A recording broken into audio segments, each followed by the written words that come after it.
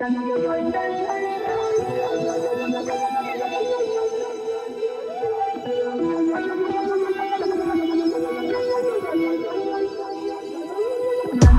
up, everybody? It's CMP with Craftmaster Productions and Studio1Tutorials.com. Don't forget to stop by Studio 1 Tutorials, pick up your premium membership. It is 50 cents a day. And also, don't forget to stop by Studio 1 Tutorials, pick up Arrangement Arsenal Scorpion Edition.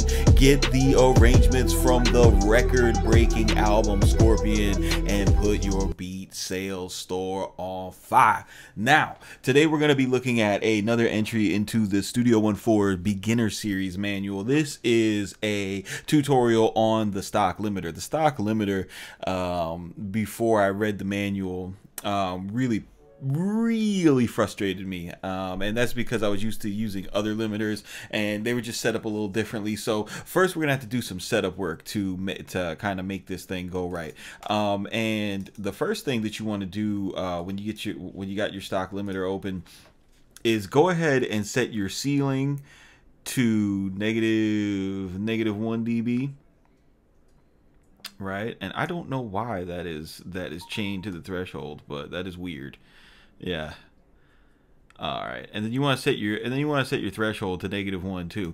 And this is what this is gonna prevent is when you set a ceiling on a limiter, and if you read any manual of any limiter, especially like the good ones like Fab Filter and stuff like that, they'll tell you that you need to set the threshold a little bit lower, because what happens is if you set your threshold at 0, the limiter, when it bounces to a very lossy format, like say MP3 for example, even if you use the 320 setting, there's going to be some artifacts that don't translate well.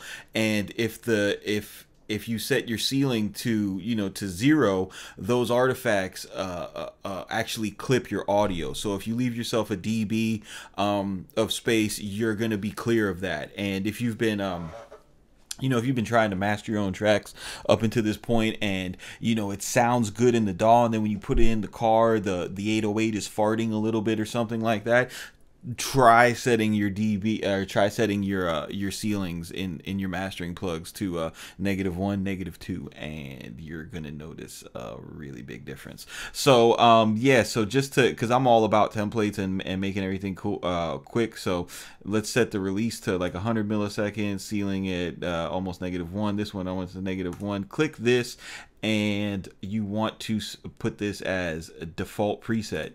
Now every time you open the limiter up, this will be set up and you'll be able to have a go at it and it'll be fine. Now if we listen to this track right here, I've got Ozone and Slate FGX doing my mastering compression, and it sounds like this.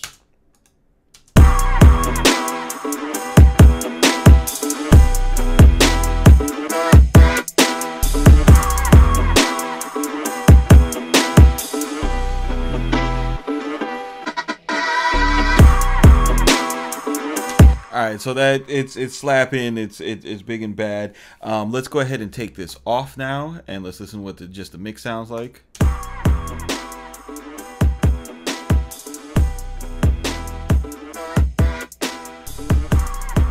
All right, so now in order to use the stock limiter, we're just gonna engage it, and all I'm gonna do is with these settings right here, it's easy to use, just like the Slate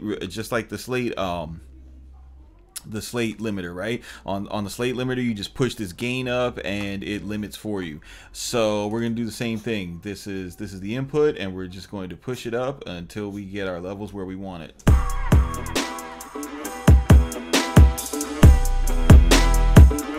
You see, pay attention to the reduction right here. We just want to squeeze it a few dB.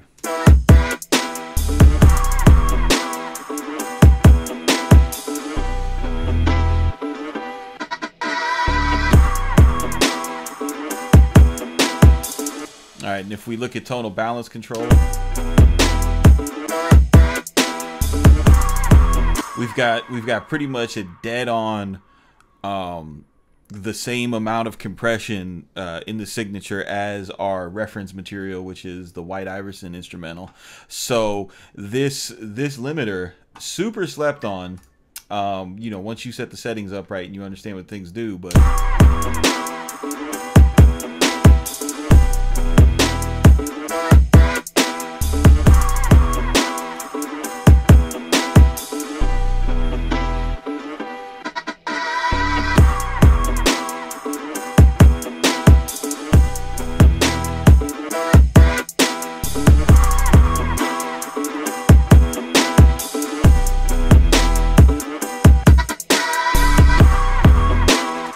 so yeah, and it's that simple to use the stock limiter. So copy these settings down, reset them to your stock settings, and then all you got to do is run this input up, and you know, make sure that your you know, that your final mix before before you get into limiting is set at is set at, you know, peaking somewhere between -6 and -3, and then you'll have plenty of headroom to use this limiter. This is a really slept on plugin inside Studio One because it looks so it looks so basic, but I mean, you hear it compared to, you know, compared to my my Slate and Ozone mastering chain, and it is holding up.